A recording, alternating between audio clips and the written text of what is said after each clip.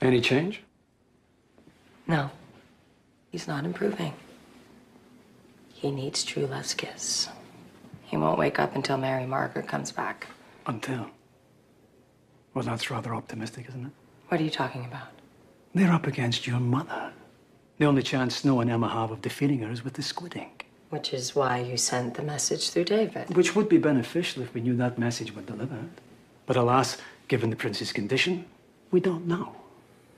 As such, it's important we take precautions. We have to consider the possibility that when that portal opens, it won't be his family that come through. It'll be Cora. And neither one of us wants that.